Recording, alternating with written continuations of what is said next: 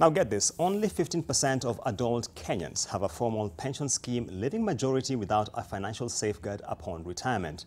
This is one of the revelations contained in the Capital Markets Authority's Soundness Report for the second quarter of 2019. It says that many Kenyans are yet to take advantage of the opportunities in the capital markets. It is a clear indication of the tough financial situation that Kenyans find themselves in, which makes them view any form of saving and investment as a luxury.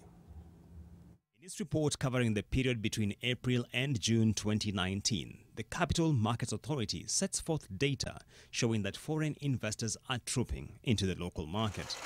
The period under review recorded net inflows of 2.3 billion shillings, a 283% surge from the first quarter's inflows valued at 600 million shillings. Cumulatively, the first half of 2019 saw 2.9 billion shillings worth of net inflows compared to 13.4 billion shillings in net outflows witnessed in the second half of 2018, which are comprised of 6.7 billion shillings in the third quarter and a similar amount in the fourth quarter. CMA cites the budget policy proposal to exempt foreign investors from personal identification number requirements as one of the factors driving foreign investor appetite. The report by CMA further shows that activity at the Nairobi Securities Exchange is still dominated by foreign investors, who accounted for 69.6% of the total turnover in the period between April and June 2019. This shows the concentration risk, which is the skew of market activity towards any particular party, is high at the market, which means massive exits by foreign investors, as seen in the second half of 2018, could subject investors to adverse effects.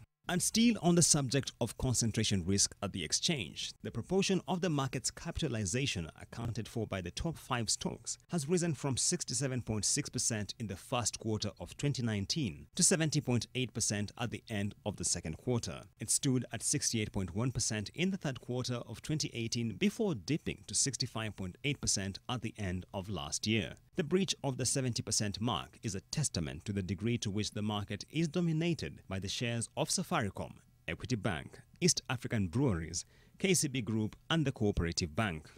The Soundness Report of the second quarter of 2019 comes at a time when the NSE's 20-share index has fallen below the 2,600 mark for the first time since March 13, 2009. This points to how depressed the market currently is, with investor wealth taking a beating and bringing to question the overall health of the economy.